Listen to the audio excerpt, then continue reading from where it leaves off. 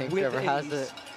So he's up into potentially, well, we've only seen 3 finishes. There could have been one that we missed when we came back for Hofbauer, but he's certainly inside the top 6, maybe 5, maybe even 4th. We'll check that in a moment. And he can enjoy this. The final right-hand turner. He's done it again. He's defended his Canadian title. He's going to be just outside 2:11, beats his chest. The Canadian champion again is Trevor Hofbauer. Loving it. Looks like he ran about 2:11, and I think he might be 5th overall.